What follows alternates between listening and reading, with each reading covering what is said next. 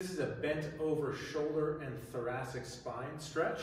So I'm going to get a pretty heavy band because it's going to be kind of supporting most of my body weight. And I'm just going to loop it around something heavy. This could be a door anchor or a post. So I got two kind of handles here. I'm going to put my wrists inside and just come over here so I don't have to grip it super tight.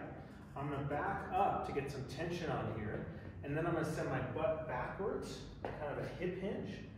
And then gradually let the band pull me as I reach my hips back. So I'm simultaneously reaching my hips backwards as I'm letting the band lengthen me. I want you to envision that we're getting some length in the spine and in the shoulders. If this bugs your shoulders and we're doing it more for the thoracic spine, you can do a little retraction and depression. So just squeeze your shoulder blades away from your ears a little bit, but then try and let the rest of your back relax.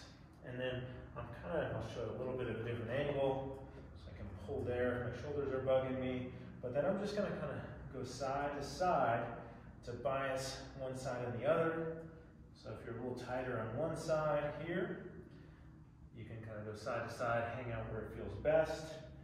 And then I'm gonna take some deep breaths. The diaphragm sits at the bottom of the thoracic spine, top of the low back, so I can take some deep breaths and try and breathe into my side body and actually into my back. So I'm trying to get some expansion of the lower ribs. I don't want to just breathe into my neck. I want to try and breathe into that lower area to get some expansion through there. And then one other key tip, the knees are a little bent and my butt is back.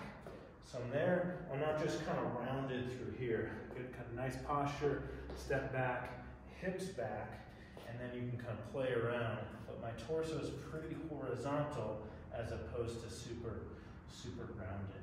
So give this a shot. I'd like to hang out here for at least a minute, maybe two, as long as your hands and arms are doing okay.